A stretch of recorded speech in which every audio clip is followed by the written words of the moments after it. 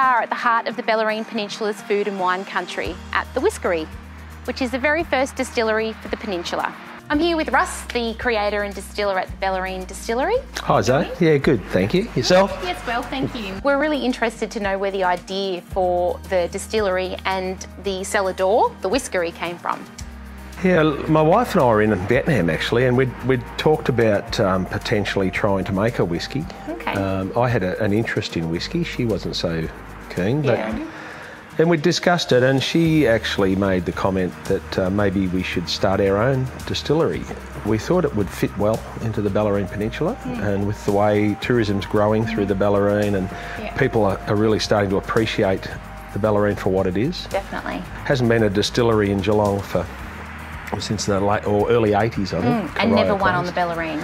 Never won on the Bellarine, legal anyway. There's probably been a few illegal ones, but never a legal one, yeah.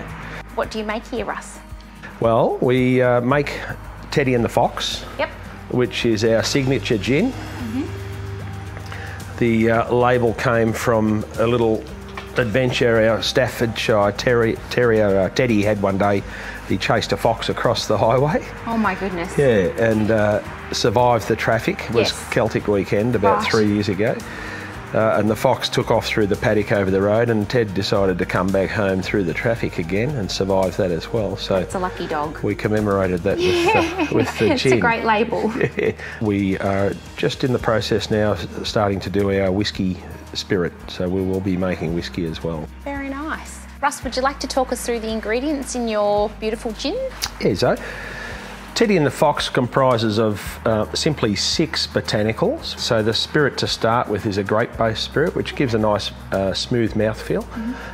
Any gin has to have juniper in it. Right. Sorry, without that it's not gin. Okay.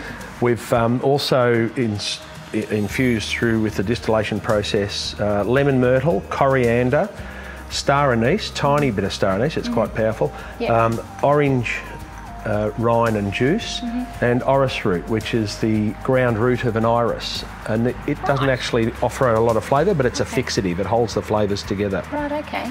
Yeah, and then they've all distilled separately and then diluted down to the 42%, which the drink is, at 42% ABV, and then blended into a recipe. It's nice to drink straight, but in a G&T it's beautiful, and we do suggest people use a particular tonic, which is Fever Tree. Okay. And the Fever Tree Naturally Light is low in quinine and sugar. Okay. So it doesn't smother the gin, it actually allows the gin to really present itself. But it goes great in a cocktail too.